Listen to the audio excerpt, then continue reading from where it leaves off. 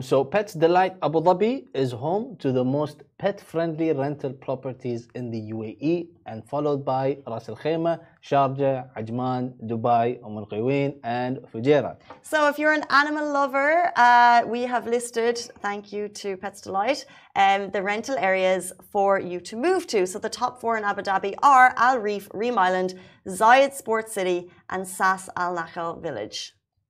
And in Dubai, the Villa, the Greens, Jumeirah Village Circle, and Motor City. You know, I'm surprised Springs is not on that list. The Villa, the Greens, JVC, Motor City. The Springs is amazing for pets. Yeah, I see a lot of pets in Springs because my gym is over there. So. And there's so many. You know, it's such a beautiful community to walk through. There's lakes. But maybe these areas that we've listed have actual dog parks because that makes all the difference. Yeah. Dog park in Springs would be ideal.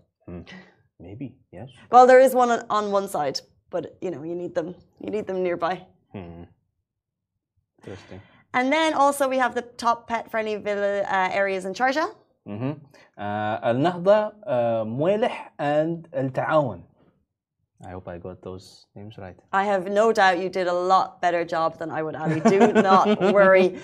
So if you want to get the lowdown on that, Mayar wrote an article yesterday. It's live on Lovin Abu Dhabi to see if you have, by the way, one of the most annoying words on this list that we didn't get to at the beginning of the show is doggo. Doggo. I've heard of that one, yeah. Doggo. It's not annoying. No. Is doggo annoying? Why do people find it annoying? I think, though, how we sometimes, the tone that we use on Lovin Dubai in terms of our writing style is friendly and informal. So these words actually pop up quite regularly. And therefore, in my sphere, these are great words, you know, because they add a bit of fun to your text. Yeah. However, for, you know, people who are not writing this type of tone, I can see why. Doggo. I like doggo. Bring your doggos to the park. Doggo's good.